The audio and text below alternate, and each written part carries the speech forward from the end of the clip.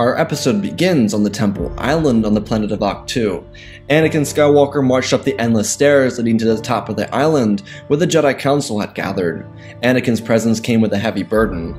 He came here to start a gripe with Master Windu. He was going to face down the newly crowned Grand Master and have a discussion with him.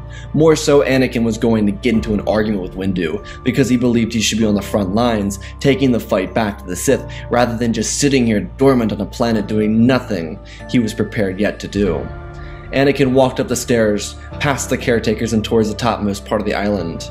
Anakin found the Jedi Council. There were a couple new members of the Council that had just been added since the fall of Coruscant, though Anakin wasn't all too concerned with who they were. Anakin raised his voice and called out Mace Windu by his name, as the Grand Master turned ever so slightly towards Skywalker. Mace knew what this was about, and he could tell by Anakin's ignorant attitude what kind of discussion this would be. Skywalker demanded to know why he was being forced to stay here in Ahch-To instead of taking back the Republic with the rest of the Jedi. Windu looked over at the other masters and excused himself as he stepped forward and looked at Skywalker. Before Windu could say a word, Anakin went off on a tangent. He started by saying that even Windu had to know that Anakin couldn't just teach these Jedi younglings, many of which who had already lost their master. Windu sighed as Anakin continued blasting away, talking about the responsibility he had to take on because Windu thought it would be a better idea to keep the Chosen One here on Ahch-To instead of with the clones. Windu stepped forward and without raising his tone, he told Skywalker that it was for this exact reason. It was because he wasn't yet able to come to terms with the predicament of the situation, because Anakin hadn't yet figured out that revenge wouldn't bring Kenobi back, just like it wouldn't bring back the senators or the Republic lost on Coruscant. And while Anakin had lost his mother not long before, it would be the same case for her. It wouldn't bring her back. His revenge and lust for it wouldn't make her return from the dead. She was gone, and that was a fact that Anakin had to come to terms with. Skywalker growled as he turned away and told Windu that he was being treated badly because Windu never liked him. Windu again, without raising his voice, spoke down to Skywalker, reminding him of his place. He may have been the Chosen One, but there was no reason for any of the Jedi to trust him. While sure, there was a paradox of having faith in Skywalker, which Windu had, he didn't trust Anakin at all. He told Skywalker that while Kenobi and Yoda may have agreed that he may have been the Chosen One wouldn't act like a repugnant child who had just received their first discipline. Windu continued telling Skywalker that he could keep him here on Ahch-To for the rest of the war if he wanted to, because this was much, much larger than simply insisting that because he was the Chosen One, all would be right with the galaxy. Windu took one more step forward as he sized up Skywalker by standing up next to him and asserting his dominance. Skywalker reciprocated it, not sure whether to stand tall or back down. Windu noticed this as he continued and told Skywalker that there was much more at play. This wasn't about him or getting back at the Sith. This was about survival. And for Mace Windu, he had an entire Jedi Order to worry about, lest worry about an undisciplined spoiled little brat. Skywalker bit his lip and crunched his face, trying not to say anything, as a hand floated down towards his waist. Windu noticed this, and he didn't like it. He asked Skywalker if he'd really throw everything away, because he hadn't yet learned his place. Anakin looked into Windu's eyes as he turned his head away. Mace told Skywalker to return to the Garden Island and stay there until an appropriate punishment was levied against him for trying to raise his lightsaber against the Grand Master. Anakin took a deep breath, to which Windu asked if there was anything else he'd like to get off his chest. Skywalker shook his head and walked down the face of the island. Was Windu right? Most definitely. Did he handle it correctly? Not in the slightest. But Anakin was acting out of place. He was acting like the golden child when everyone had to be taken care of. He couldn't just be put wherever and whenever he wanted because he said so. He had a responsibility. Though in all fairness to Windu, showing up Skywalker like that put his ego in check, which is exactly what Anakin needed in a moment like this. Anakin eventually made his way back down to a speeder and shot back across the ocean over to the Garden Island so that he could think about what had just happened. The benefit of the Garden Island is that it would provide some level of comfort to him, to zero in on his feelings and on his thoughts, all of what mattered to him at this moment and how he would handle all of it effectively. When he turned, he ducked and made his way around the edge of the island to find himself some privacy, to which he would sulk while looking over the ocean and the massive waves it produced. His thoughts reflected onto all of what he'd lost. In the span of a week, he lost his mother, his master who he considered his father, and the love of his life. his mentor in Palpatine, and the entire place he called home.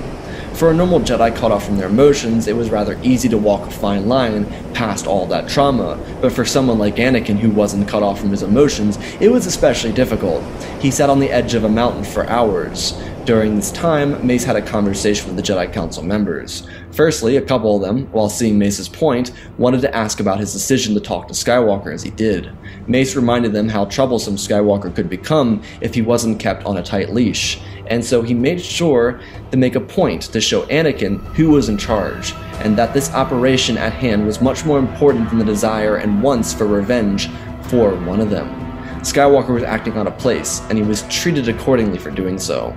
Regardless of which, Mace had a lot more important things on his plate. He informed Jocasta Nu that Skywalker was not to leave the Garden Island. She could do what she wanted from there, but he was being grounded as per request of the Jedi Council. Master Jocasta understood, and so she made a personal note to ensure that Skywalker didn't go out of line anywhere. Though there was only one issue: Anakin was missing. He couldn't be found anywhere, and that was an immediate issue for Master Jocasta. Because it's not like the Jedi wanted Anakin to run away, they just wanted him on the Garden Island until he was ready and mature enough to lead men into combat. There were lives at stake here, and they couldn't just throw a bunch of clones under Anakin Skywalker and expect him to take care of them like they were his own men, like they were his brothers in combat. Sure, the wisdom of the Council, in this particular circumstance, underestimated Anakin's ability to lead, but they were judging his ability to lead off of his most recent encounter with him, which didn't leave them with the most positive feeling about how he would lead clones. Regardless, Jocasta Nu sent out Natabre and a couple other Jedi Padawans and Knights to try and find Skywalker in the Garden Island. Barriss Offee was one of the other Padawans, being that she was just a year younger than Skywalker. Though Jocasta Nu wanted to be kept on the down low, she didn't want other Jedis to see wavering from the Chosen One. On the Temple Island, Mace Windu and the rest of the Jedi Council were having a meeting with the survivors of the Battle of Coruscant, as well as top clone strategists and commanders. It was the best of the best, especially of what remained.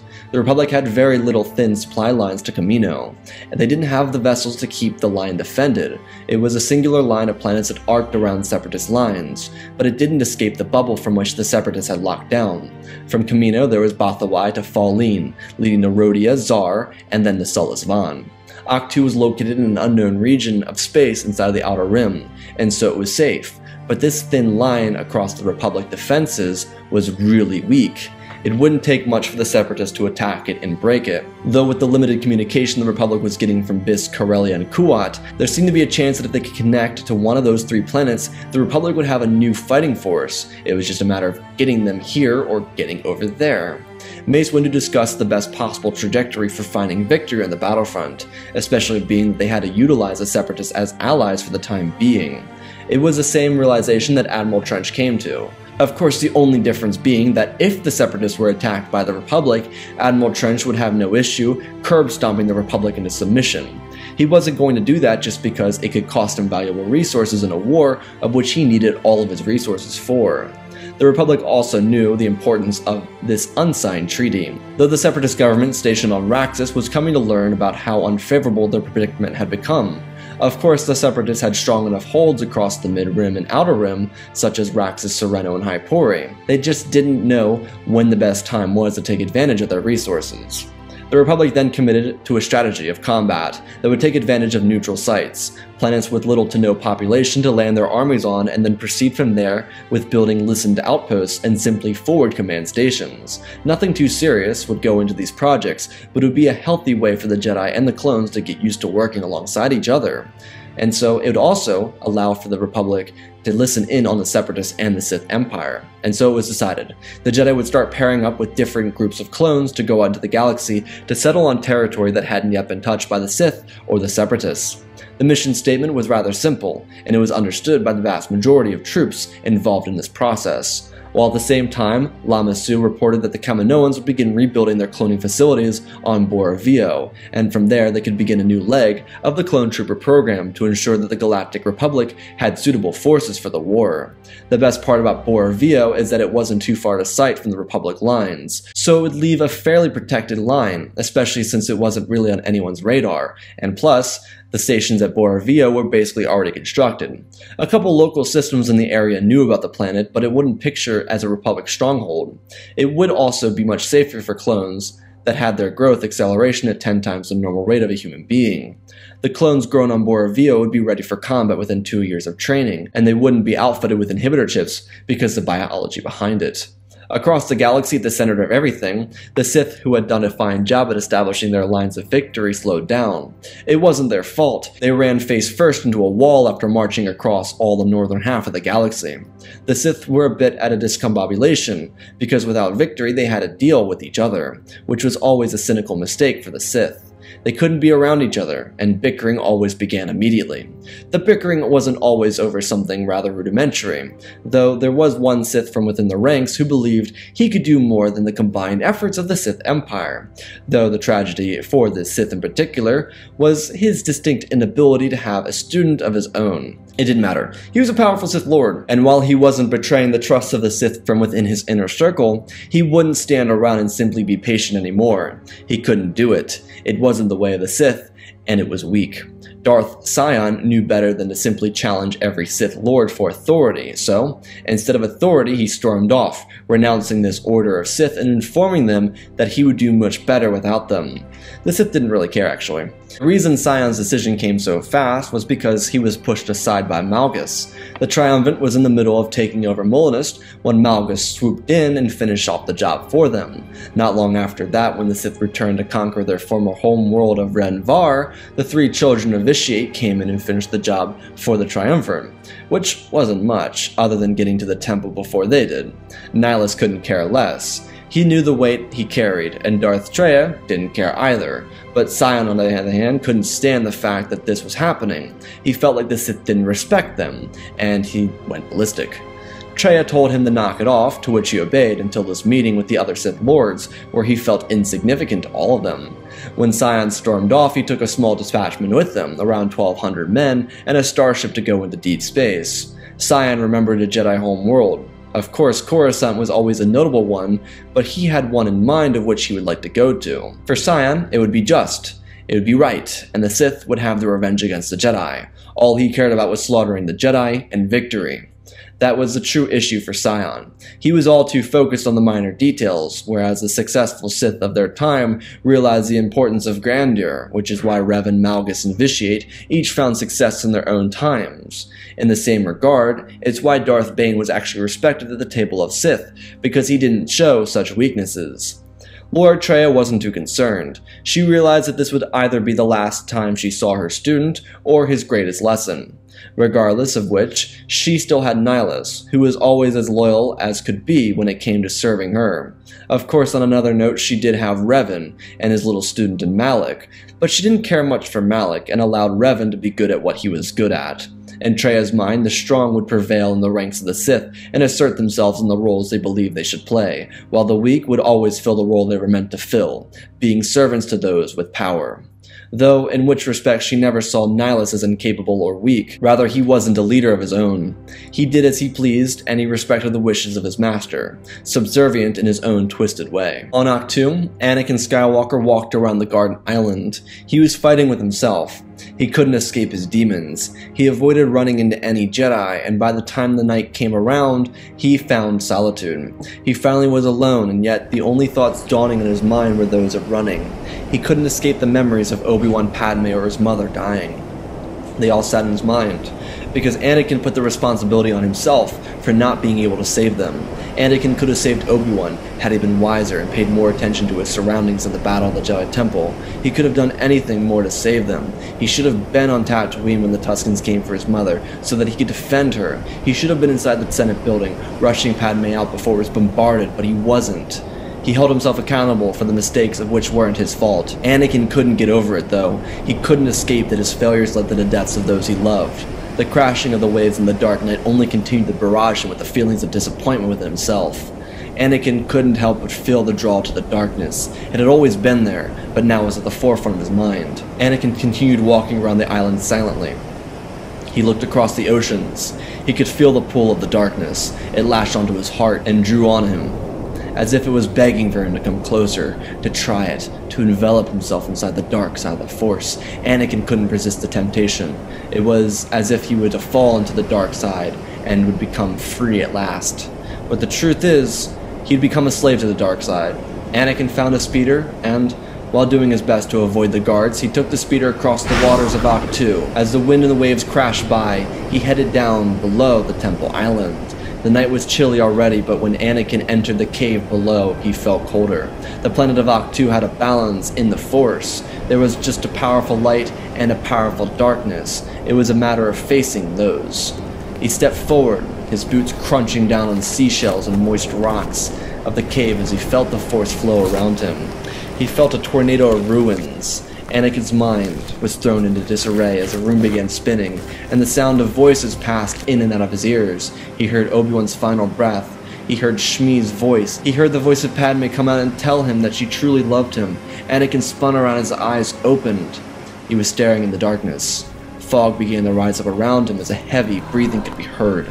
He heard the steps of heavy footsteps. Anakin looked around, and then a deep voice echoed off the walls, telling him it was a matter of time that he would see the path.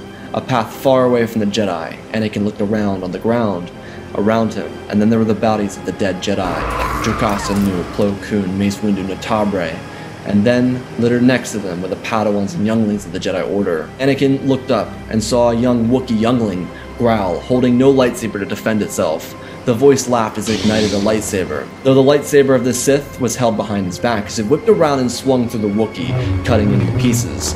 Anakin cried out as a voice told Skywalker that this is what he was called to do. This was where he deserved to be.